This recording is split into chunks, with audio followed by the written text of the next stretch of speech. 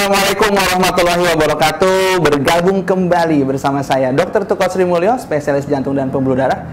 Setiap hari Selasa jam 9.30 bersama semua rekan-rekan semua Sobat Moewardi WAE.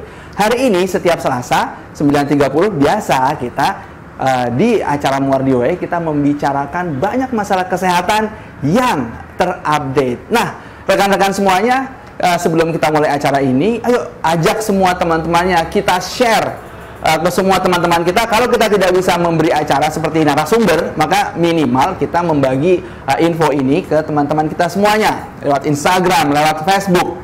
Apa yang akan kita bahas pada hari ini? Tema hari ini adalah mengenai peremajaan vagina, terutama setelah melahirkan. Nah, pasti tentu ada resiko dan ada manfaatnya. Untuk kesempatan kali ini kita punya narasumber yang sangat-sangat berkompeten, yaitu Dr. Yudhistya, Kesatria Spesialis Obstetrik Ginekologi. Halo Dr. Yudhistya. Halo Mr. Tuko. Apa kabar bro? Bagus Mr. Tuko. Bagus ya. Sebagaimana kita ketahui Dr. Yudhistya ini followernya banyak ya dok ya. Udah tembus 1 juta belum? 400.000 lah. 400.000, bayangin. Ini beliau dokter muda, sangat dokter yang masih muda, spesialis obstetrik ginekologi, ahli reparasi, ketok magic. Apa itu? Ketok magic organ intim kewanitaan setelah melahirkan. Followernya sudah 400.000. Dokter Tuko ini mengada-ada, masa disamakan sama ketok magic. Oh iya, ketok magic ya. Iya. Dokter Yudhistya. Jadi gini dok, Kita jangan deh sampai penontonnya 1 juta dulu gitu. oh enggak dok, itu nanti 10 menit lagi udah sampai 1 juta. Okay. Nah, 10 menit lagi udah 1 juta gitu. Dok, jadi gini dok, seperti biasa ini kan Selasa jam 9.30 kita ada acara nih dok di Moewardi ya, masalah kesehatan. Nah, sekarang ini masalah yang lagi booming sebenarnya. Kita lihat bahwa secara statistik banyak ibu-ibu muda, ya kan, Mahmud ya, mamah muda, Mahmud melahirkan banyak itu dok. Nah, terus kemudian tentunya ada rasa, mohon maaf, kalau dia tidak sesar, misalnya tidak sesar, lalu lewat lahir secara normal, tentu nanti setelah melahirkan ada rasa tidak pede, terutama masalah organ intim kewanitaan, ya. Kalau dalam bahasa medisnya vagina kan begitu ya. Betul. Nah, itu menurut dokter seberapa penting sih kita perlu membahas masalah ini setelah melahirkan? Apakah ini dokter sering dalam pengalaman praktek dokter banyak hal yang didapatkan gitu dok? Ini memang menarik sekali Dokter Tuko ya. Dokter Tuko mungkin juga tertarik ya ini ya. Oh ya, tertarik. Masalahnya karena saya dokter spesialis jantung, saya ngeliatnya bagian atas. Oh iya. Yang jantung hati. Ya, dokter kan bagian bawah. Oke. Jadi gini Dokter Tuko, memang ini agak baru. Kalau bisa dibilang agak baru lah. Dulu itu yang penting untuk ibu hamil, melahirkan, selamat. Yang penting selamat aja. Hidup. Selamat hidup ya kan? Tapi seiring kemajuan zaman, kemajuan ekonomi, kemajuan bangsa, ya kan, orang tuh nggak cukup hanya hidup selamat. Kamu ingin lebih kualitas hidup, ya. Oke, jadi kualitasnya. Kualitas. Contoh dulu Dokter Tuko masa kecil makannya cuma nasi blue band. Nasi blue band ya. Itu Dokter Yudhistya sekali yang makan. Saya sebenarnya. Udah cukup yang penting kenyang. Sekarang enggak, Dokter Tuko tiap hari ganti kuliner, ganti apa? Ganti menu. Kalau enggak ganti restoran, enggak ganti warung makan, stres, depresi. Nah, jadi zaman dulu yang difokuskan adalah selamat hidup. Sekarang tuh orang, saya enggak hanya butuh hidup, saya butuh kualitas hidup. Nah, akhirnya peremajaan vaginal ya kalau istilah awamnya setelah melahirkan itu menjadi populer sekarang ini karena orang butuh kualitas hidup. Kualitas hidup seperti apa sih yang mengganggu setelah melahirkan gitu ya? Nih, jadi dulu saya kira ini Dokter Tuko, saya kira ya kebutuhan seksual, saya kira itu yang butuh cuma laki-laki.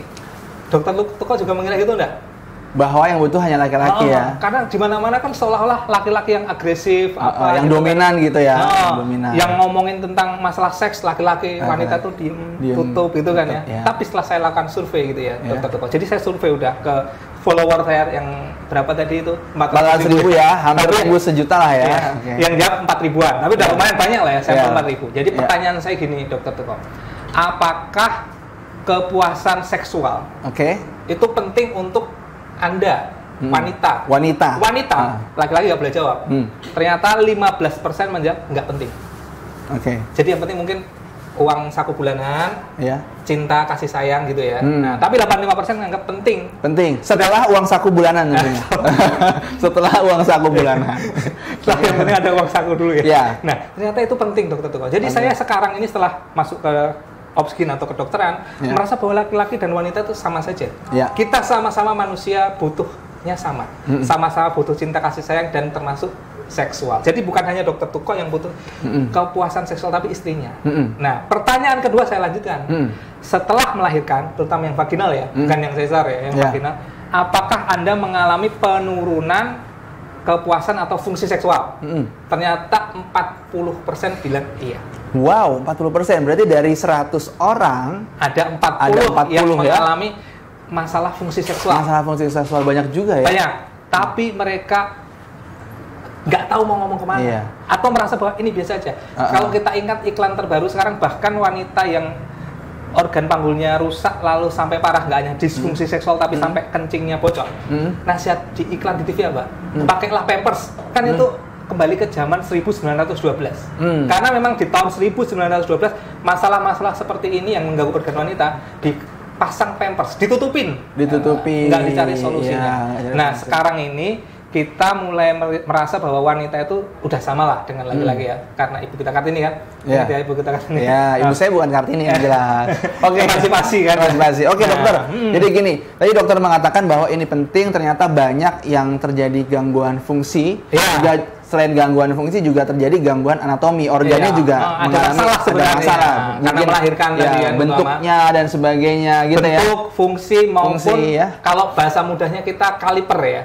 Kaliper. Jadi pada waktu kita belum melahirkan, perawan misalnya belum melahirkan aja. Belum melahirkan. Kalau perawan kan ada selap udara ya. Nah, ini sudah tidak perawan tapi belum melahirkan, biasanya jarak dari uretra, berarti vagina yang bagian atas kan uretra, lubang kencing ya. Sampai ke bawah yang kulit itu. Paling enggak 3,5 cm. 3,5 cm. Itu maksimal normal gitu ya. Tapi kalau melahirkan rata-rata ya, bukan rata-rata, kebanyakan akhirnya menjadi sekitar 5 sentian. 5 cm. Terutama yang mengalami tadi keluhan sebelum dan setelah melahirkan ada gangguan atau penurunan fungsi seks. Nah, itu setelah diukur ternyata kebanyakan 5 cm. Nah, sayangnya di sini nggak ada gambarnya. Kalau ada kita tampilin ya. 5 atau cm, di 5 cm ya. Yang aslinya aja di sini. Jadi gitu ya. Nah, karena bermasalah di situ, sebelum mengalami penurunan yang parah, kita biasanya reparasi dulu, rekonstruksi. Namanya rekonstruksi. Ingat ya, bukan ketok magic ya, bukan ketok magic. Rekonstruksi bagaimana yang seperti semula, ototnya kita satukan lagi dan sebagainya, sehingga penurunan rusaknya anatomi dan organ panggul tadi semakin tercegah atau menurun. Yang kedua adalah fungsi seksualnya kembali. Oke, Dok. Targetnya. Gini, Dok, saya tanya dulu, Dok. Sekarang begini, ada seorang wanita melahirkan, terus kemudian dia kan ini biasanya dia malu ya. Dia malu, otomatis malu. Oke. Dan ini kan saran adanya Moewardi WAE kan sebagai sarana kita ya, sarana kita. Nah, saya mau tanya, Dok, kalau misalnya wanita melahirkan ada penurunan gangguan fungsi seksual, itu yang pertama kali merasakan bukannya suaminya. Kan ibaratnya, mah ini kok udah nggak kenceng lagi, udah nggak menggigit, ya gimana itu? Gimana ini kan? Apakah kemudian itu sinyal untuk istri, ini saya harus segera bertemu dokter Yudhistya Satria ini gitu. Memang Dokter Tuko kita harapkan seperti itu ya. Komunikasi suami dan istri itu maksudnya bagus seperti yang Dokter Tuko sampaikan. Jadi ketika saya merasa, ini ada yang berubah ya, longgar, saya utarakan walaupun belum tentu pengen di rekonstruksi ya. Tapi diutarakan, ternyata enggak, Dokter Tuko. Jadi laki-laki itu kalau ada masalah seperti itu, dia itu solutif. Mencari solusi yang lain. Nah, jadi bukan dia mereparasi, tapi dia mencari yang lain. Kebiasaan yang akhirnya keuntungannya double. Mencari yang lain. Yang pertama, dia nggak menyinggung istrinya, nggak ada masalah seolah-olah. Ya. Kemudian dia mungkin menikmati naluri purbanya untuk membuahi wanita sebanyak-banyaknya. Naluri purba. Berarti kita punya naluri purba ya? Iya. Cuma kita dikendalikan oleh lingkungan. Moral, etika, dan sebagainya. Nah, cuma ketika tidak ada orang yang melihat, tidak ada orang yang tahu, bahkan bisa menawar-nawar lah ya. Wah, ini nggak apa-apa lah sekali-sekali. Nah, akhirnya terjadi seperti itu. Dan ini sebenarnya terbukti Dokter Tuko di kota manapun. Naluri purba itu itu banyak. Itu lokalisasi itu artinya ini ya. Lokalisasi itu artinya adalah satu, ada pelajaran dari lokalisasi, Dok. Satu, bahwa naluri purba itu selalu ada. Selalu ada. Berarti laki-laki hati-hati, naluri purba itu ada. Yang kedua, wanita ya hati-hati. Ingat, naluri purba itu selalu ada. Lalu bagaimana mengendalikan naluri purba itu? Berarti harus ada komunikasi ya. Betul, komunikasi tadi suami bilang terus terang ke istri, istri juga bilang terus terang ke suami. Betul sehingga sekali. Kemudian bisa mencari solusinya gitu. Karena ya. apa ya? Memang itu jalan pintas naluri purba tadi sebenarnya nggak sehat. Nggak sehat. Ibarat kata saya pun misalkan tidak ada orang yang melihat ya ragu-ragu gitu, nggak mau gitu loh. Karena apa ya? Kayak resikonya terlalu banyak ya, penyakit. Ya kan, utama penyakit. Jadi cuman kebanyakan kita kan nggak memikirkan itu. Kebetulan kita dokter, jadi kita takut kalau ada penyakit. Tapi kalau orang yang nggak tahu ada penyakit ya tabrak aja kan naluri itu. Padahal kalau misalkan komunikasi tadi yang seperti Dokter Tuko bilang, ya istrinya bisa senam kegel dulu misal, ya kan, untuk mengencangkan otot vagina atau otot panggul itu, sehingga nanti memuaskan suami, mungkin mengurangi kecenderungan suami menyalurkan naluri purba keluar. Tapi mending di rumah aja, di rumah udah bagus gitu. Dok. Jadi begini, Dok. Sekarang kita membahas tentang bagaimana cara meremajakan kembali ya. Bagaimana cara meremajakan kembali? Tentu meremajakan kembali itu kan ada beberapa step ya, Dok ya. Step yang bisa dilakukan di rumah oleh ibu-ibu di rumah. Ada juga step yang memang harus datang ke dokter. Nah gitu. Kalau untuk yang di rumah itu, bagaimana supaya ini bisa remaja kembali, meremajakan, kencang lagi remaja kembali, membuat suami betah di rumah. Gitu. Jadi benar sekali yang diutarakan Dokter Tuko tadi. Bisa kok kita coba dulu di rumah ya. Mungkin kalau durasi sekitar 1,5 sampai 3 bulan nyobanya dulu ya. 1,5 sampai 3 bulan. Apa itu, Dok? Nah, sama seperti otot lainnya sebenarnya Dokter Tuko. Dokter Tuko kalau mau vagina itu kumpulan otot gitu. Betul sekali, dia kumpulan otot. Kalau Dokter Tuko mau membesarkan otot biceps, maka dia dilatih kan, diberi beban, kemudian kita repetisi, kita ulang-ulangi kontraksi, relaksasi, sampai akhirnya dia membesar sendiri atau kuat. Kuat ya. Nah, otot yang tadinya kendor bisa jadi kuat ya. Betul. Otot vagina itu sebenarnya juga ada. Jadi di sekeliling vagina, lubang vagina itu ada otot. Ya, nama-namanya adalah. Kalau nanti saya sebutkan jadi pelajaran kedokteran ya. Baik. Kita sebut aja mudah itu, walaupun ototnya jumlahnya banyak. Kita sebut satu otot dasar panggul. Otot dasar panggul. Nah, otot dasar panggul. Ini beda dengan otot perut. Nah, jadi ketika kita pengen mengolahragakan ya si otot dasar panggul, kita harus nemuin dulu ototnya mana. Ototnya yang mana kan gitu. Otot dasar panggul itu yang mana sih? Yang mana sih gitu. Nanti salah lagi, udah latihan sering-sering. Oh ya, saya udah nyimak videonya Dokter Tuko dan Dokter Yudhistya hari Selasa. Di rumah saya udah latihan kok tetap kendor. Salah, yang dilatih ternyata otot perut. Jadi beda, nggak kayak nahan nafas. Itu bukan salah ya. Jadi kalau ingin menemukan sendiri saat kencing. Saat kencing mengalir ya, kita udah. Jadi kita berkemih gitu ya, kita berkemih, buang air kecil, mengalir tengah-tengah, tahan, hentikan aliran kencingnya. Jadi misalnya boleh nggak misalnya saya hitung gini, Dok, 1, 2, 3, 4, 5 itu kan masih ngalir tuh, terus saya stop gitu. Boleh. Gitu ya, stop. Stop kencingnya, habis itu dilepas lagi setelah 2 detik ya. Lepas lagi kencingnya, mengalir lagi.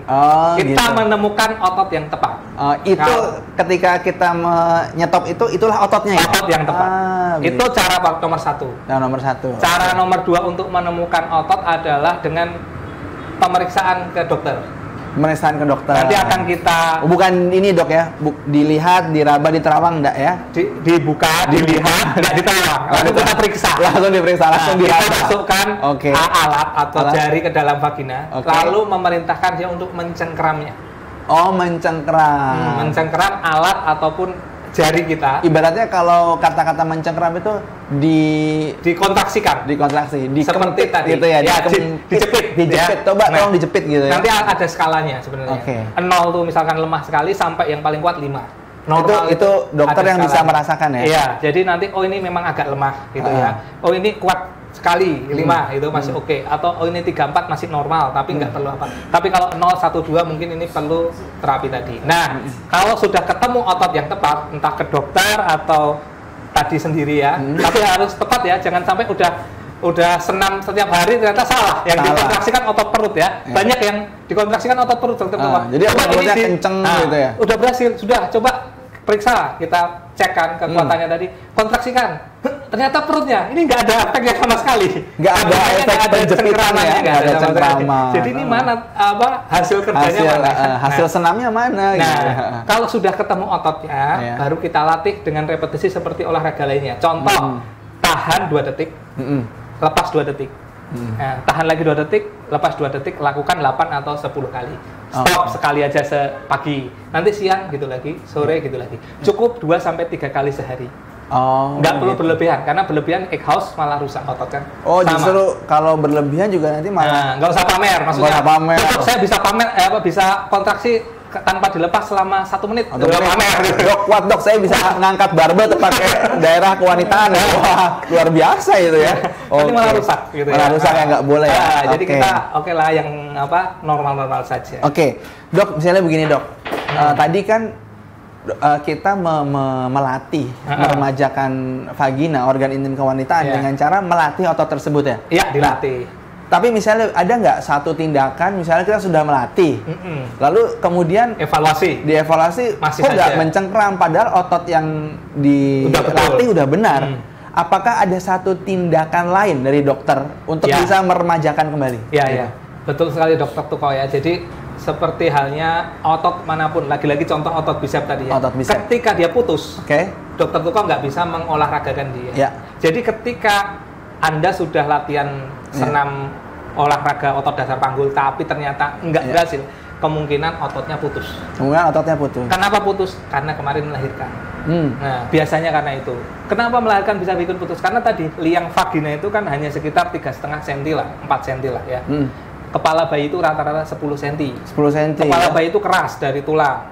Oke lah, vagina elastis, tapi seelastis-elastisnya kan juga tidak terus lolos gitu ya. Dia kan tetap ada batas maksimal elastisitas. Nah, biasanya robek. Kalau dari sebuah jurnal, ini UK, kalau saya belum meneliti ya. UK itu United Kingdom ya. Inggris ya. UK. Dia penelitian di kalau nggak salah 14.000 wanita melahirkan. Wow, banyak itu ya. Itu melahirkan pertama kali, yang sampelnya hanya melahirkan pertama kali dan saja. Tentu lahir normal ya dok? Lahir normal ya. Ternyata 85% dari yang melahirkan normal itu sobek. 85% sobek? Dokter Tuko ada istri. Ada istri? Oh, sudah. Ya, didoakan ya, didoakan. Nggak usah deh, kita nggak usah ke pribadi. Nanti coba ditanyakan ke terdekat lah, orang terdekat. Masing-masing dari ini ya, masing-masing dari pemirsa tanya dulu, kemarin lahirannya vaginal lewat bawah atau tidak? Kalau iya, tanyakan robek nggak? 90% akan ngomong robek. Ternyata nggak bisa loh. Minta tips ke saya, dokter Yudhistya, saya minta tips dong supaya nanti melahirkan nggak robek itu gimana gitu kan. Itu nggak ada, karena udah diteliti berbagai macam metode, mau dia metode nungging, mau metode ditekan bawahnya supaya nggak robek, mau metode apa, itu hampir nggak ada yang signifikan untuk menurunkan angka robek, terutama untuk yang melahirkan pertama. Kalau untuk melahirkan kedua dan seterusnya yang robek lah 60%, tapi karena tadi mungkin yang 20% itu longgar tadi ya. Jadi sudah longgar makanya nggak robek. Ibaratnya kalau bersin aja bisa keluar ya gitu. Karena longgar tadi jadi nggak robek gitu. Tapi kalau pertama 90-85% robek ya. Berarti nanti kalau misalnya setelah kita latihan senam tidak berhasil itu diapain dok? Ada sesuatu nggak? Ya, saya malah belum jawab tadi ya. Dari tanyain. Jadi prinsipnya sih simpel. Otot yang tidak ketemu kita ketemukan. Ya kalau masalah prosedurnya mau dinamain apa aja boleh ya. Misalkan penyambungan otot atau pengencangan vagina atau peremajaan, rejuvenasi atau apapun, perineorafi ya nggak ada masalah, vaginorafi nggak ada masalah. Tapi pada intinya otot-otot yang putus tadi kita cari ya, kita bongkar, setelah ketemu kita satukan. Bongkar pasang ya namanya. Bongkar pasang, bongkar jahit ya. Jadi jangan sampai terima bongkar nggak terima jahit lagi ya. Itu bahaya ya. Dibongkar nggak dijahit ya sama aja. Sama aja ya. Jadi kita bongkar, kita pertemukan, kita jahit. Prinsipnya semudah itu.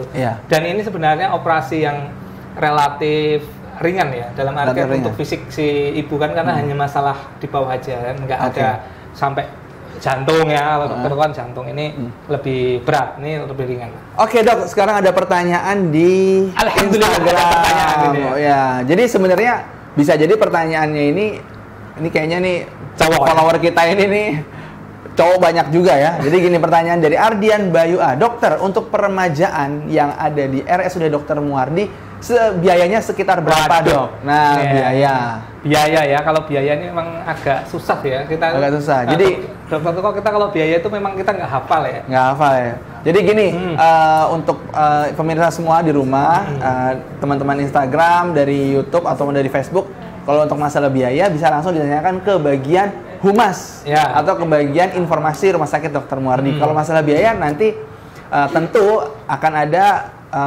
tidak bisa serta-merta kita beritahukan karena masing-masing pasien tentu beda problemnya. Dan gitu. Terutama itu ya, dia beda kelas pun tarif kita kayak sebenarnya berbeda kan. Begitu. Beda tindakan beda gitu. Tapi kalau hanya batas maksimal ya, kayaknya kalau 20 juta ke atas nggak sampai, jadi masih di bawah lah. Tapi saya tidak tahu pastinya, mungkin 10 sampai 15 lah ya. Begitu. Tapi ibarat kata memang kalau belum parah ya, disfungsi seksual itu memang tidak bisa memakai BPJS ya. Tetapi kalau sudah parah sekalian ya, sudah sampai keluar gitu, modot prolaps apa gitu, bisa pakai BPJS ya. Nah, kalau sudah tahu parah apa enggak, diperiksain aja. Nanti ada grade-nya kayaknya. Nah, nanti bisa pakai BPJS karena memang itu sudah penyakit. Kalau sudah parah ya. Parah ya. Tapi kalau biaya yang umum mungkin 10-15 ya. Pastinya ke humas tadi. Pastinya humas, tergantung bagaimana keadaan pasien itu juga ya dok ya. Yang jelas pemirsa semua, bahwa tadi dokter Yudhistya sudah berpesan bahwa sebenarnya sebelum ke dokter itu bisa loh kita melatih otot-otot dasar panggul sendiri begitu ya. Dasar panggul sendiri di rumah. Bisa juga dengan senam Kegel gitu ya dok ya. Senam Kegel yang terkenal, dasar panggul. Nanti Pak Kegel terkenal ya. Mendingan saya mau bikin senam Yudhistya aja lah nanti. Senam Yudhistya ya. Anda yang buat ya dok ya. Modifikasi ya. Mau yang depan dikuatin apa yang belakang apa yang tengah kan bisa ya dok. Ototnya cuma satu area. Dari depan ke belakang, dari belakang ke atas. Dokter, ada lagi pertanyaan dari Vero Wikamia. Dok, apa yang dilakukan dalam peremajaan vagina? Apakah itu dijahit atau bagaimana? Ya, memang ya. Jadi karena ototnya sudah terlanjur kepisah, biasanya. Jadi putus ya? Putus biasanya, dan dia kepisah kiri kanan ya. Pasti harus kita buka dulu, kalau bahasanya nggak bongkar ya, kita buka berarti lakukan irisan. Terus habis itu temukan ototnya, kita temukan, kita sambung. Habis itu tutup lagi kulitnya di luarnya.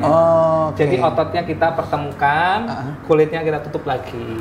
Jadi intinya ibaratnya itu kalau misalnya kulit itu keriput-keriput masuk ke skincare, tahu-tahu jadi mudah kembali gitu ya.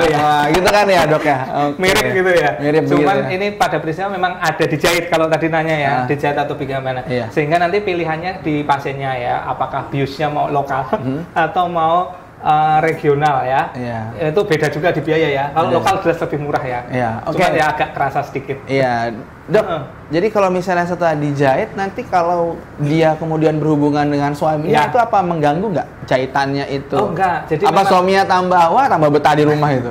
Ya, jadi gini, jawabannya ini harus ilmiah ya.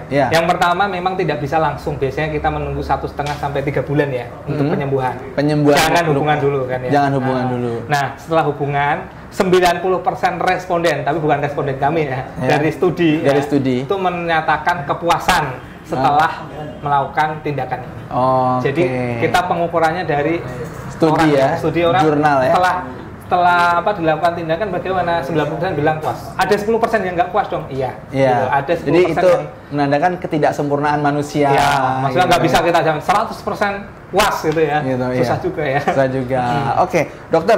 Jadi tadi kita membahas tentang masalah peremajaan wanita setelah melahirkan. Ada pertanyaan lagi, Eka Umi Azam. Biayanya berapa dok? Tadi sudah dijawab. Ya. Rawat jalan bisa nggak atau harus rawat inap? Oke. Gitu. Jadi kalau rawat jalan sebenarnya bukan rawat jalan, one day care ya. One day care. One day care tuh nggak rawat jalan, jadi nggak yang langsung datang pulang, tapi tetap observasi dulu ya. Ya itu ada, tapi pilihan biusnya berarti pakai yang lokal. Pakai yang lokal. Kalau misalnya regional yang agak banyak yang di biusnya ya. Tetap 1 hari ya. Karena dia harus observasi untuk efek obat biusnya juga kan. Nggak bisa berjalan, berkemih, ya itu 24 jam paling nggak. Oke, terus ada pertanyaan lagi dok di Facebook dari Prita Mama Fafa. Dokter, apakah peremajaan vagina bisa dilakukan setelah melahirkan? Jadi berapa lama sih sebenarnya setelah melahirkan langsung diremajakan? Iya. Jadi gini, kalau semisalkan melahirkan langsung robek, nah itu bisa nggak langsung dikencengkan? Masalahnya adalah dokter yang uroginekologi seperti ini di Indonesia itu masih sedikit ya, mungkin tidak sampai 100. Berarti kan setelah melahirkan tidak akan langsung ketemu dengan dokter uroginekologi, ya, sehingga akan dijahit. Yang penting kembali semula, usahakan, kemudian tidak pendarahan, aman lah itu dulu. Setelah itu biasanya dilihat 3 bulan. Dilihat 3 bulan ya? Nah, jadi nggak bisa langsung, misalkan bahkan kalau misal ada yang komplikasinya berat sampai robeknya ke anus, kemudian dia buang air besarnya, anus itu keluar dari vagina ya, itu kan bocor bahkan ya. Oh berarti sampai sebegitu ya? Ada 10% dari yang melahirkan itu seperti itu. 10% dari yang melahirkan ada yang mengeluarkan feses lewat vagina saking rusaknya gitu ya? Nah itu namanya fistula berarti kan? Fistula rekto ke vagina kan, vagina. Nah itu berlubang. Itu kita memang untuk setelah melahirkan sampai 3 bulan usahakan memakai pampers dan dibersihkan. Tapi setelah 3 bulan jaringan sudah baik, tidak ada inflamasi lagi, baru kita rekonstruksi atau reparasi. Oh, jadi kalau langsung direparasi setelah melahirkan, misalnya ada fistula tadi, biasanya nggak jadi. Nggak jadi. Karena masih inflamasi. Ibaratnya jaringannya masih radang, lemah. Ya, ibaratnya kita menjahit bubur gitu ya dok ya? Iya, percuma ya. Percuma, bubur dijahit nanti. Nggak bisa gitu. Kemarin dulu ada yang ngotot, namanya juga ngotot ya. Berarti dia ingin gitu kan ya. 1 bulan, baru 1 bulan, saya udah nggak betah dok ini. Kita sebenarnya udah sarankan 3 bulan, tapi tetap 1 bulan ingin. Dengan inform konsen nanti kemungkinan nggak jadi ya. Akhirnya dilakukan ya nggak jadi. Nah, jadi mendingan agak bersabar 3 bulan kalau memang ingin direpair atau rekonstruksi tadi. Iya, jadi yang jelas pemirsa semuanya dari Instagram, dari Facebook, yang jelas semuanya harus bersabar. Barang benda mati aja kita nunggu reparasi di bengkel aja sabar, apalagi ini makhluk hidup kan. Harus bersabar. Jaringannya belum pulih ya. Jaringannya belum pulih. Radangnya itu masih ada. Oke dok, ini ada dok follower kita yang sudah lama bergabung. Ini Bude Mary Grace. Beliau ini memang sudah ibu-ibu, ya kan. Tentu kan harus harus bertanya tentang peremajaan vagina. Oke, dok, kalau melahirkannya sesar, nah ini dok, melahirkan sesar, apakah vagina itu juga nanti jadi kendor? Kan lahirnya sesar, begitu. Oke, jadi kalau sesar ya karena vagina tidak rusak ya, dia akan tidak mengalami damage atau kerusakan. Tapi kalau dulunya sesar habis itu lahiran normal ya sama aja. Kalau normal habis itu sesar ya sama aja juga, ada risiko gitu. 50% lah risikonya untuk mengalami robekan itu kalau dari statistik jangka panjang gitu. Bukan hanya robekan, memerlukan pelayanan. Pelayanan dokter uroginekologi itu berarti pelayanan ya namanya. Servis. Berarti harus minimal ketemu lah ya. Tapi ibarat kata kalau sesar semuanya biasanya enggak. Jarang banget ya. Kalau sampai menurun kandungannya atau kendor pun dia harus banyak komplikasinya, gemuk, batuk lama kronis, sembelit, susah buang air besar, usianya udah tua, baru dia kendor beneran. Jarang sekali yang kita temukan dulu lahirnya sesar, jarang sekali, hampir nggak ada sih di sini ya. Iya, tapi kalau kemudian begini dok, kalau kemudian dia lahirnya sesar, kemudian kan otomatis wanita itu kan bertambah usianya ya. Nah kalau usia bertambah, kendor semuanya ya. Apakah itu juga akan kendor? Ya, gitu. Bisa, tapi itu kendornya masih dalam taraf bisa dimaklumi. Dalam artian dia nggak mengalami gangguan gitu loh. Nah, sehingga masih menggigit ya? Iya, ternyata acceptable. Masih bisa diterima lah ya. Cuman memang kalau kebanyakan yang di kami itu hampir nggak ada yang Karena sesar itu enggak. Jadi saya pernah dengar itu beberapa rekan itu memilih sesar karena apa? Ingin tetap disayang suami misalnya gitu. Kalau saya menganjurkan memilih vaginal saja. Vaginal. Supaya nanti kalau semuanya sesar nggak ada yang rusak. Terus saya kerja apa kan? Jadi saya sangat setuju pro normal dan pro vaginal. Jadi semua wanita melahirkan vaginal saja ya. Saya setuju. Semua wanita melahirkan vaginal kalau sehat. Tapi kalau intinya kalau ada suatu masalah, indikasi gitu, tetap sesar ya dok ya. Iya, maksudnya sesar kita itu digunakan sebagai solusi. Kalau masalah pilihan sebenarnya sekarang memang udah ada aturan. Contoh saya pengen disesar, padahal nggak ada masalah. Itu pilihan ya. Memang sudah ada pilihan. Haknya pasien, haknya wanita. Iya. Terus kemudian gini dok, tentu di dalam peremajaan vagina tentu bukan hanya masalah size atau ukuran, ya kan? Wah ini ukurannya udah bisa mencengkeram nih. Tapi kan tentu dalam organ intim kewanitaan yang mempengaruhi hubungan seksual, tentu kan ada yang namanya baunya, kan baunya, kemudian cairannya dan sebagainya. Nah ya itu, kemudian ada trending topik bahwa ada organ intim kewanitaan yang berbau ikan asin. Nah ini memang mohon maaf ya, acara ini kan bukan untuk ini dok, bukan untuk gosip orang, tidak, ini bukan, tapi untuk edukasi. Pagi-pagi pasti happy. Iya, pagi-pagi pasti happy. Jadi gitu, gimana dok? Itu pas lagi ketika kita meremajakan vagina, itu apakah kemudian akan mempengaruhi baunya? Sebelumnya saya mau tanya dok, baunya gimana sih dok? Saya kan dokter jantung, ngelihatnya kan atas ya. Kalau jantung di dengkul tentu saya periksa dengkulnya. Nah, saya nggak tahu baunya. Nggak ada masalah ya, ini kita pelajaran. Jadi bau vagina itu kalau kita bilang memang tidak wangi ya tidak wangi. Secara normal ya. Secara normal. Jadi kalau bau vagina seperti ikan asin ya mungkin saja itu normal, asal bukan ikan busuk ya, atau ikan yang sudah basi, yang amis gitu ya. Karena itu lah, itu penyakit. Dari mana sih semua bau-bauan berasal? Kenapa kentut kita bau, feses bau, atau vagina memiliki bau khas? Karena ada bakteri ya. Ada bakteri ya. Di vagina itu ada bakteri normal penghuni di sana. Jadi namanya lactobacillus. Jadi ada bakteri yang normal ya. Yang normal bukan bakteri yang jahat ya. Bukan bakteri jahat. Namanya lactobacillus.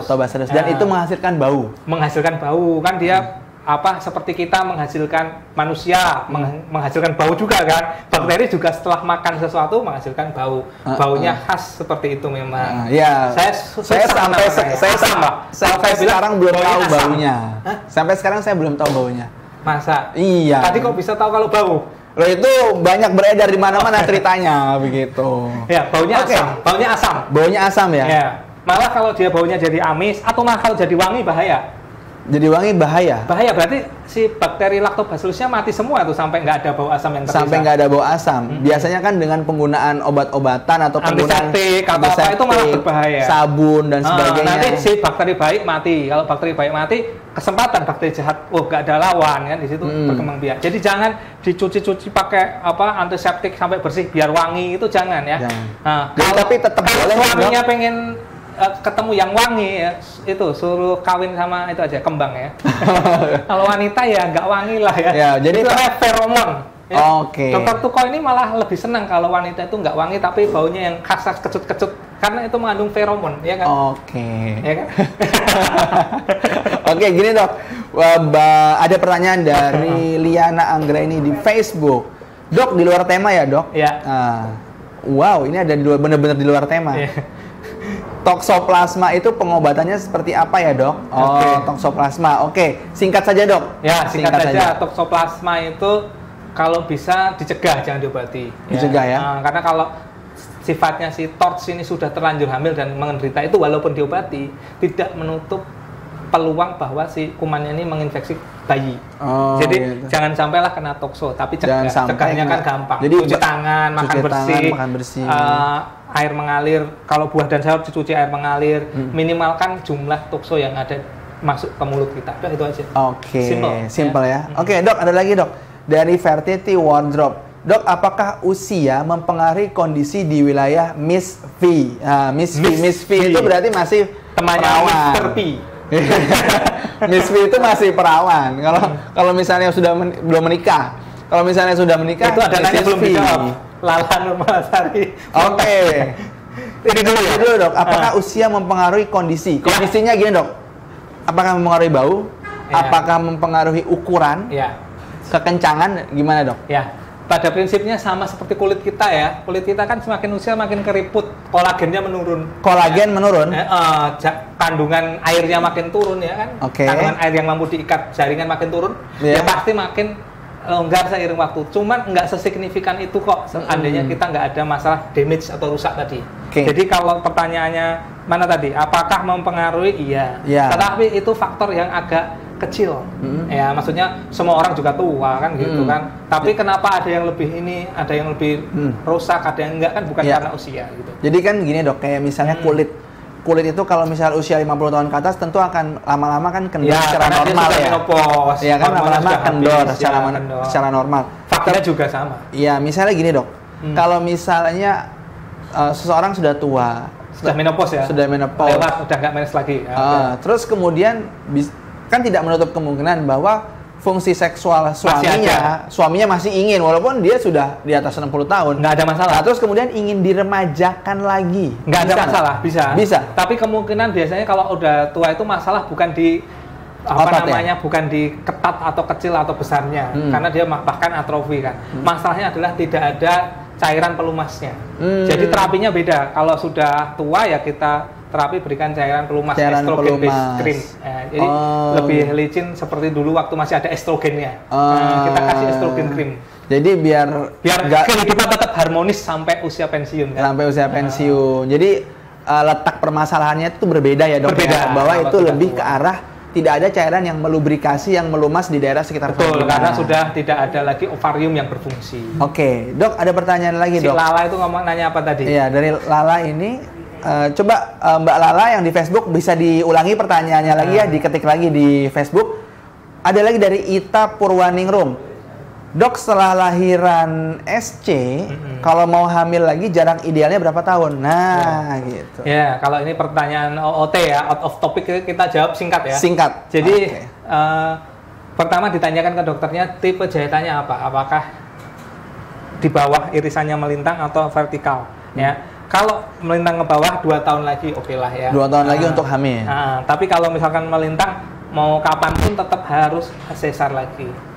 Kalau begini, tapi bukan di luar ya, bukan di dalam ya. Di dalam, di rahimnya. Di rahim. Karena jahitan di sini dan di rahim beda. Bisa ada yang gini, dalamnya gini, ada yang dalam luarnya gini, dalamnya juga gini, itu ada. Jadi di dalam rahim kalau jahitannya begini itu sesar lagi kalau mau punya anak. Tapi kalau jahitannya begini irisan begini di bawah itu 2 tahun. 2 tahun baru boleh hamil lagi. Jadi tergantung bagaimana ya irisannya. Nah, yang tahu ya dokter yang kemarin melakukan operasi. Dia pasti ada catatannya ya. Iya, Dok. Tadi ada pertanyaan lagi dari Instagram. Dari Susi Rahmawati. Maaf dok, saya dulu dong. Ardian Bayu, dok, apakah ada pengaruh peremajaan vagina terhadap hubungan suami istri? Tadi itu. Oke. Kalau pertanyaannya umum seperti ini, jadi agak ini ya, kita harus agak meluas. Jadi yang membuat hubungan suami istri bagus itu kan bukannya seks ya, bukan hanya komunikasi dan sebagainya. Oh dok, saya komunikasi udah bagus, kita nggak ada masalah. Tapi masalah seksual saya ternyata kendor dan sebagainya. Ini akan membantu memperbaiki hubungan suami istri. Tapi kalau masalahnya ternyata, dok saya nggak bergairah lagi dengan dia, saya nggak ada rasa keinginan, nggak ada hasrat, ya mau dia apapun ya kita nggak bisa. Jadi ada namanya fase seksual pertama adalah bergairah dulu, tertarik, arousal, baru hubungan, baru nanti ujungnya ejakulasi orgasme. Jadi memang ada fase-fase seksual. Nah itu dilihat dulu masalahnya di mana. Oh dok, saya nggak ada masalah, saya itu sangat cinta sekali sama istri saya, cuma masalahnya ini kok longgar. Nah itu baru tepat kalau dilakukan rekonstruksi. Jangan apa-apa rekonstruksi. Jadi masalah hubungan suami istri. Jadi semua pemirsa semua dari Facebook, Instagram, bahwa hubungan seksual itu yang baik itu bukan hanya masalah peremajaan vagina, tapi bisa karena hubungan komunikasi, rasa sayang, cinta dan sebagainya tadi ya. Rasa keinginan, gairah. Walaupun sudah diremajakan, hasrat nggak ada ya sama saja. Misalkan dokter Tuko ini istri saya, terus habis itu dia udah meremajakan tapi dia nggak pernah mandi atau badannya gendut, saya nggak suka. Kita juga nggak pengen, juga Ya nggak bagus juga ya kan. Tuh coba yang di belakang itu kru Moewardi WAE, ingat jangan badannya itu gendut-gendut aja. Dijaga. Bukan, siapa tahu suaminya pengen yang gendut. Bisa juga ya bahwa jangan yang gendut. Jangan, aku bukan gendut dok. Apa? Cemekel. Nah, bahasa Jawanya tuh cemekel. Dipegang itu pas ya gitu. Jadi komunikasi yang paling penting ya. Jadi intinya tuh bukan masalah langsing, masalah gendut. Kalau suaminya suka, ya gimana? Ya gimana kan gitu. Saya mau langsing. Oh, jangan loh. Aku tuh cinta sama kamu justru karena kamu gemuk gitu ya. Kalau kamu langsing saya nggak suka kan gitu. Tergantung. Berarti komunikasi yang baik juga. Wanitanya juga. Wanitanya kan juga ada keinginan. Mas, aku suka kalau kamu jangan putih-putih banget, nggak maco gitu kan. Jangan kamu ke dokter kecantikan untuk memutihkan kulit, jangan kan gitu ya. Justru kalau kamu maco ireng keren, endorfinnya langsung aku malah lebih suka. Betul. Jadi tergantung ya. Komunikasi. Setiap orang mempunyai preferensi sendiri-sendiri kan. Oke, setiap orang pasti punya kesukaan sendiri. Dari Susi Ramawati di Instagram, Dok saya agak telat nyimak. Kalau sudah di atas 50 tahun ke atas, apa bisa diremajakan lagi? Tadi sudah dijawab ya Dok ya. Tetap kita bisa, review dikit ya. Bisa, tapi sebenarnya semua itu mbok dilihat dulu aja. Siapa tahu ternyata masalahnya bukan di situ. Ya tadi udah sip kencengin. Dok kok suami saya tetap nggak mau sama saya? Ternyata setelah ditanya, kenapa kok kamu nggak mau sama saya? Saya mau yang lebih muda. Kan susah. Susah.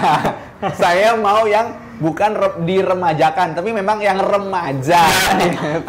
Beda. Saya nggak mau yang lama, saya mau yang baru, kan susah gitu ya.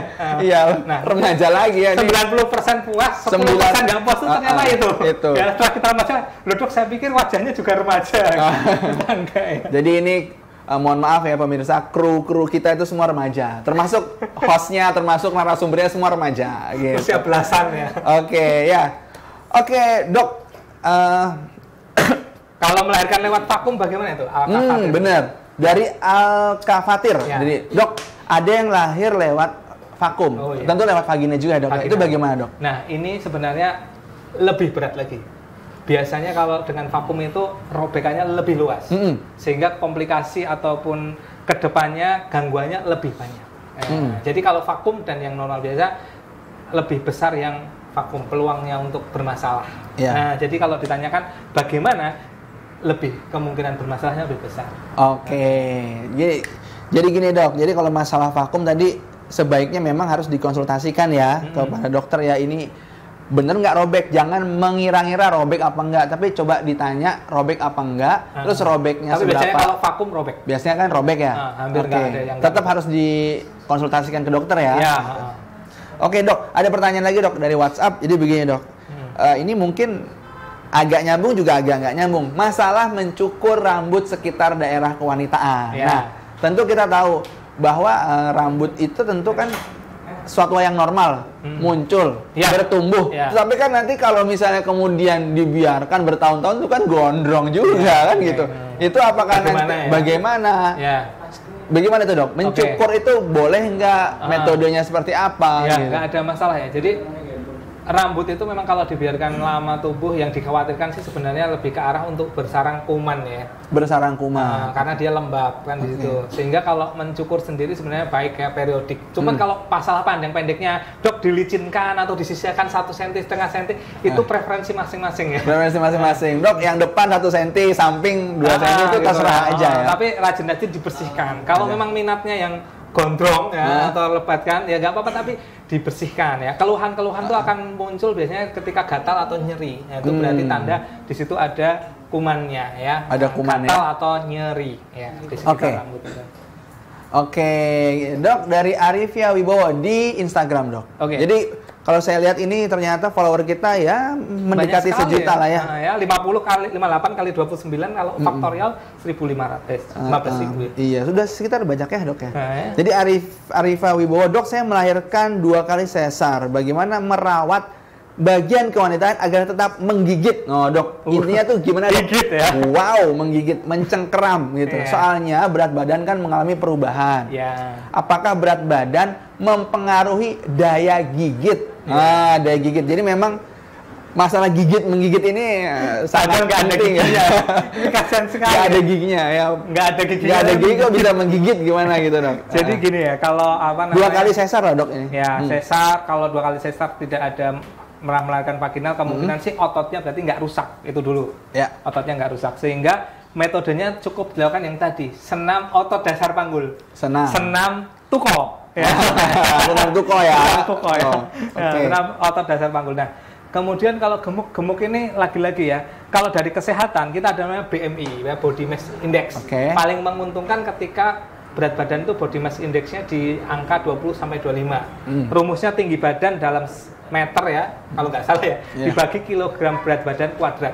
Nah, itu akan ketemu nanti BMI-nya berapa. Nah, kalau BMI-nya ketemu 20 sampai 25 itu oke. Secara kesehatan pun bagus. Atau mudahnya lewat HP ya, langsung aja ya, BMI kalkulator, langsung klik gitu. Tapi diskusi dengan suami ya, karena pada dasarnya walaupun suami suka yang gemuk, tapi gemuk itu relatif nggak sehat ya. Tapi kalau hubungannya dengan peremajaan vagina atau otot vagina sih nggak ada masalah. Nggak ada masalah ya.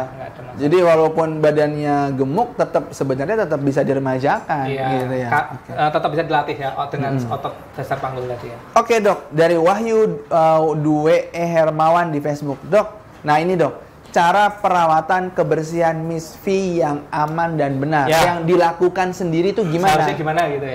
Gimana dok? Oke, jadi yang pertama vagina di dalam itu nggak ada kulitnya. Jadi yang dalam ya, dalam ya. Coba lihat mulut kita, yang ada kulitnya cuma yang di luar. Di luar sini ya. Nah, batasnya inilah, ini namanya berarti apa ya? Kolom junction. Ya, ini kan junctionnya. Begitu masuk ke dalam merah. Mukosa. Enggak ada kulitnya. Tidak ada kulit. Nah, disitulah pusat atau tempat tinggal si bakteri baik tadi.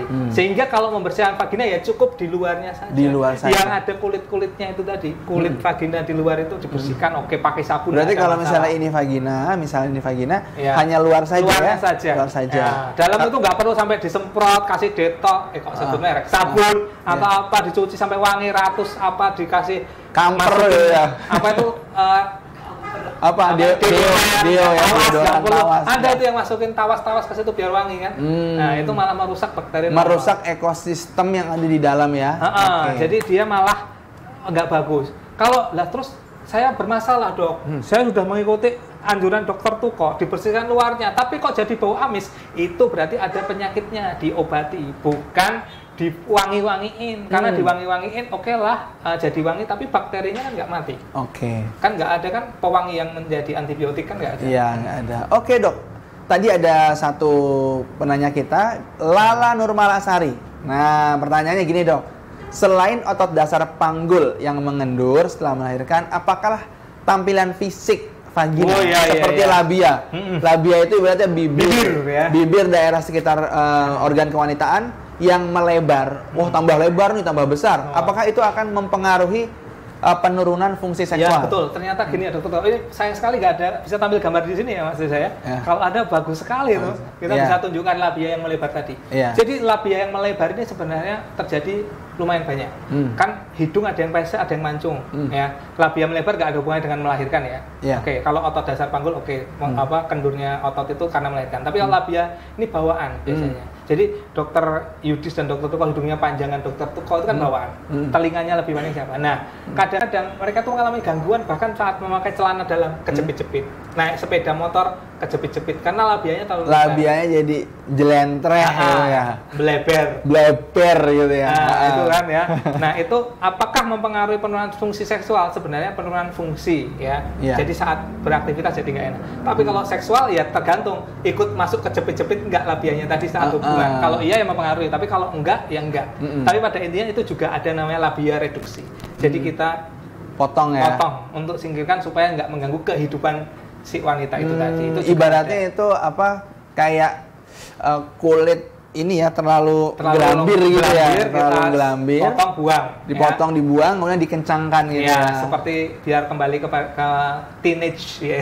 Seperti rasa belia ya. Jadi gini dok. Jadi mungkin juga itu bisa mempengaruhi ini ya dok ya, dari rasa suami melihat labia yang menggelambir, jadi suaminya jadi kurang nafsu gitu, kurang bergairah gitu ya. Itu masing-masing ya. Masing-masing ya. Ada yang saya suka yang panjang, saya suka yang jelentreh, saya suka yang slim, itu masing-masing dan perlu komunikasi selalu dengan pasangan. Terlalu dengan pasangan. Oke, ada pertanyaan lagi dok di Facebook. Dok, kalau saya HB, apa itu HB? Hubungan badan. Hubungan badan maksudnya. Kadang suka sakit di bawah perut. Kira-kira solusinya apa dok? Terus kalau saya lagi hubungan badan, kalau saya lagi posisi jongkok mau berdiri, perut bagian bawah itu sakit. Nah, jadi pertanyaan dua dok. Hubungan badan itu suka sakit bawah perut. Perut bawah ya. Perut bawah. Terus kalau yang kedua adalah kalau dia jongkok mau berdiri, perut bagian bawah juga sakit. Ya, ini memang spesifik sehingga saya nggak bisa menemukan diagnosis pastinya. Ya. Tapi bisa sangat luas dari penurunan organ panggul sampai endometriosis maupun infeksi saluran kemih. Diferensial diagnosisnya itu agak banyak ya. Jadi karena ini pertanyaannya terlalu luas gitu ya. Terlalu spesifik ke kasus nyeri perut tadi kan, padahal diagnosisnya nggak hanya satu. Jadi bisa endometriosis, ada endometrium yang bermasalah tadi, kemudian ada infeksi saluran kencing, itu juga di situ. Yang berikutnya ada penurunan organ panggul. Penurunan yang organ kita panggul bicarakan hari ini. Ya itu bisa. Bisa juga nggak itu sesuatu yang normal? Kalau normal harusnya dia nggak ada keluhan sih. Harusnya nggak ada keluhan ya. Dia ada masalah. Atau mungkin manuver suaminya dok yang terlalu ekstrim. Jadi begitu. Enggak, tadi ada yang dia jongkok berdiri aja sakit kan. Oh iya. Suaminya nggak berperan di situ kan. Oh iya, jongkok sakit kan. Berdiri sakit. Oke. Jadi dok, ini kan mau tanya lagi dok. Jadi gini dok, Kristina nih dok, Kristina Manurung. Dok, saya mau tanya, lahiran anak pertama normal tapi di vakum. Sekarang anak saya usianya 29 bulan, 2 tahun lebih ya, setelah vakum. Dan sekarang saya sedang hamil lagi. Apakah nanti lahirnya normal atau sesar? Dulu lahir pertama vakum. Vakum ya. Gitu. Oke, jadi memang ini juga pertanyaan yang dinamis. Dinamis tuh nggak bisa kita jawab hari ini gitu. Bisa aja kita bilang, oh nanti ini nggak ada masalah, bisa lahir normal. Ternyata pas mau lahiran sungsang. Ya kan? Bisa aja sungsang ya? Sungsang, lintang, atau tensi darah naik, atau HB turun. Jadi banyak banget kondisi yang bisa mengubah dari yang harusnya bisa normal, jadi harus sesar. Nah, sehingga nggak bisa dijawab kan, ini saya lahirnya normal. Kalau cuma jawab, bisa normal nggak dok? Ya bisa. Tapi juga dia bisa sesar dok? Ya bisa. Bisa. Karena dia dinamis. Ada yang normal terus selama kehamilannya, begitu hari H, ternyata nggak mau lahir, kan berarti harus sesar. Ya. Jadi kita nggak bisa melihat sebuah persalinan itu bisa normal apa sesar dari awal. Kita ikuti gitu ya. Nanti pada fase mau melahirkan tuh bagaimana? Maka perlunya antenatal care gitu ya, bahwa tiap bulan dilihat ini apa bisa apa enggak sih. Kalau hanya pertanyaan, ada harapan nggak dok untuk lahir normal? Ya ada. Ada. Tetap ada harapan untuk lahir normal. Nggak ada masalah ya. Oke, dok. Ada pertanyaan dok dari Tanti Prikitiu. Ya. Kalau senam Kegel, apakah bisa mengencangkan vagina? Ya. Senam Kegel itu. Senamnya diganti lah, senam Tuko ya. Senam versi saya, gitu ya. Jadi ini senam otot panggul ini bisa mengencangkan tapi nggak 80%. Tidak 80%? 40% kasus bisa. 40% kasus dari 100 orang ya? Enggak rusak berarti. Nah, kan yang rusak 60% lah gitu kan ya.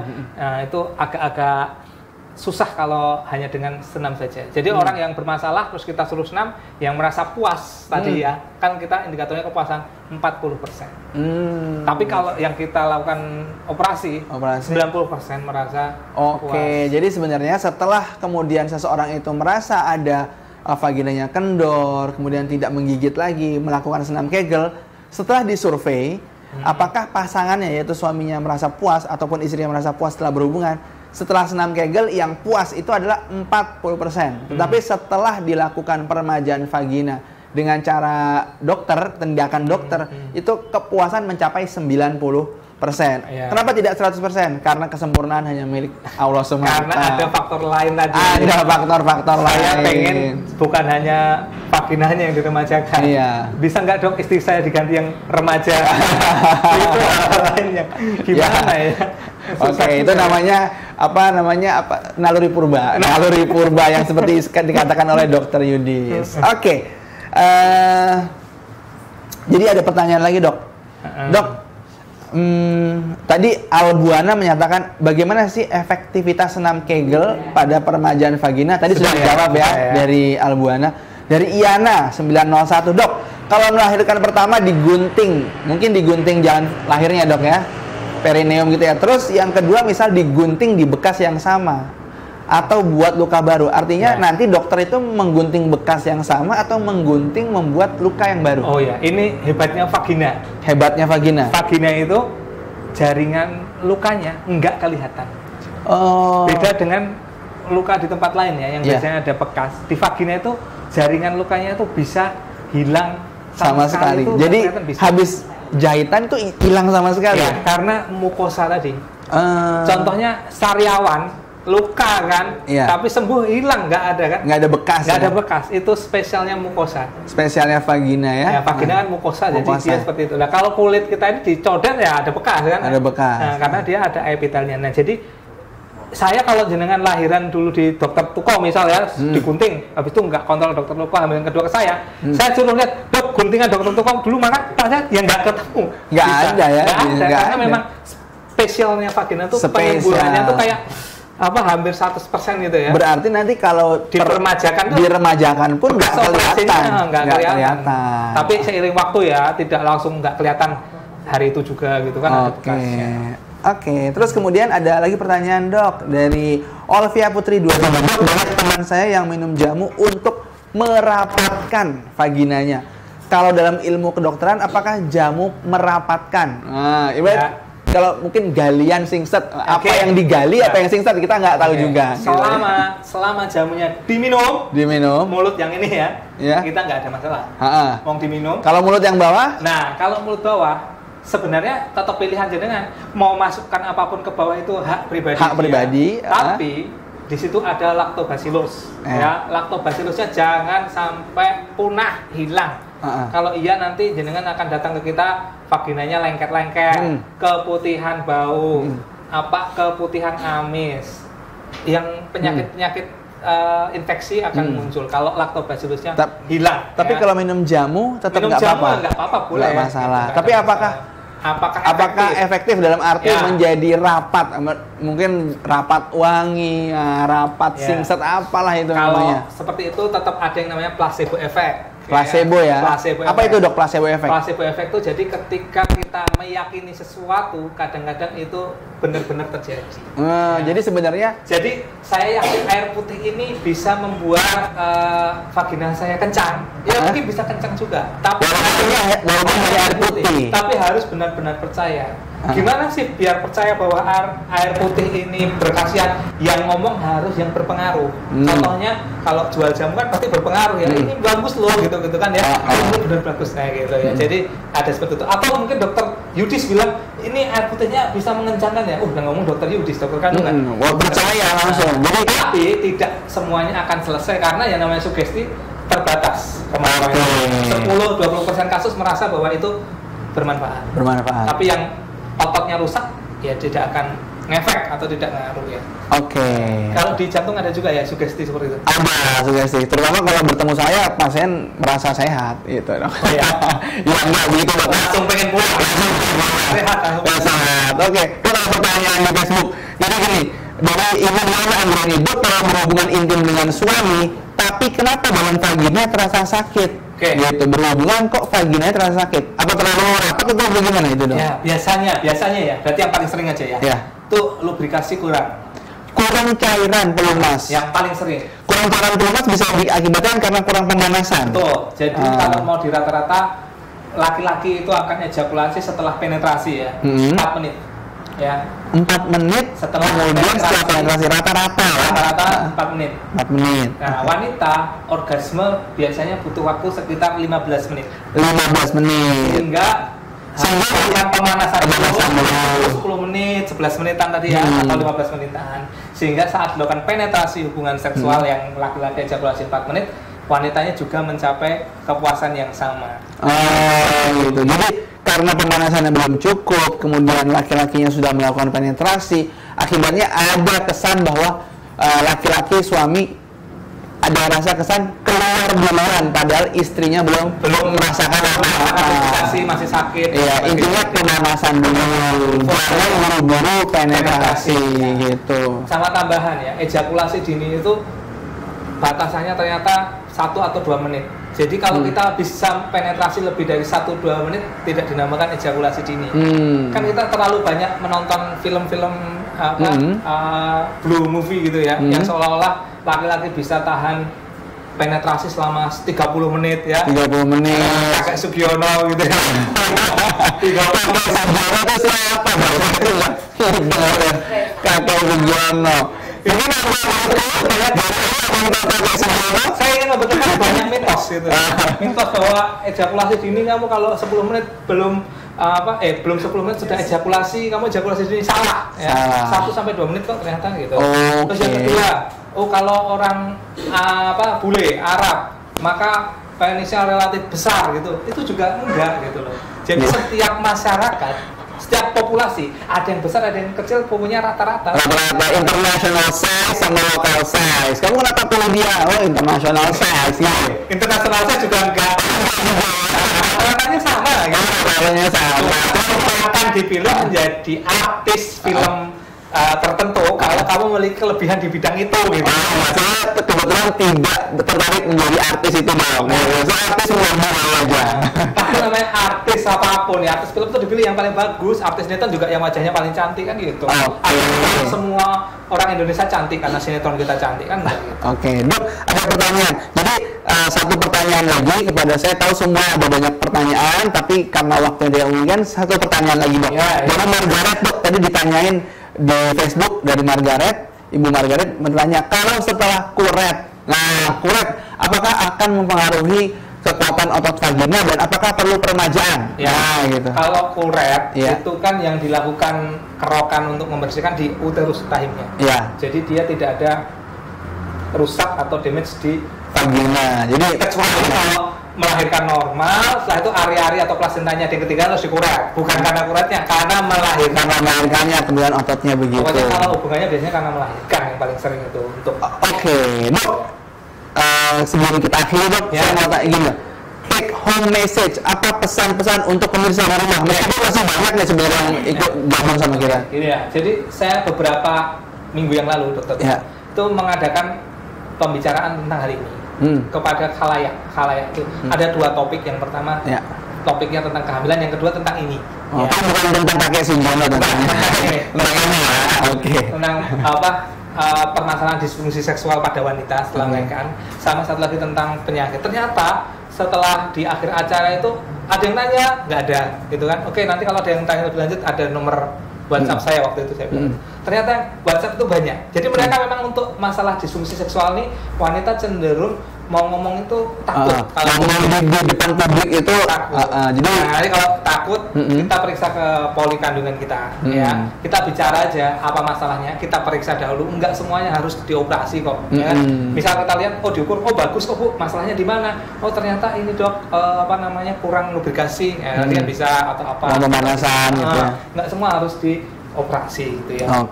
Jadi pada intinya memang saya sadar bahwa seksual ini mau diutarakan di publik masih agak tabu ya. Jadi nanti kalau memang ingin membicarakan bisa ke poli kandungan di Moewardi. Oke, Sobat Moewardi WAE, itu adalah take home message dari Dr. Yudhistya Satria, spesialis obstetrik ginekologi yang followernya sangat banyak. Jadi beliau berpesan bahwa satu, jangan khawatir bahwa masalah peremajaan vagina itu bisa dilakukan di rumah dan juga di dokter. Dan ini walaupun ini masih tabu, tetapi kalau ingin berkonsultasi lebih lanjut silakan ke dokter Yudhistya. Kalau masih ada rasa yang kurang pas kalau ditampilkan di publik. Oke, semua sobat Moewardi, hasil rekaman live streaming ini bisa dilihat di Facebook dan di YouTube. Ketika RSUD Dr. Moewardi, jangan lupa like, share ya, kemudian tekan tombol loncengnya, teng-teng, supaya kita makin banyak orang yang mendapatkan info ini. Jangan lupa like, follow, subscribe juga di Instagram ya, Facebook, Instagram, YouTube.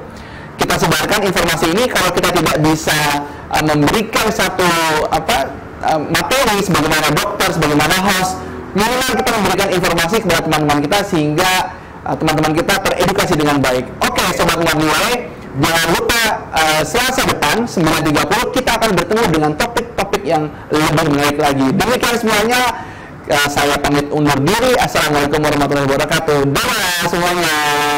Terima kasih, Oke.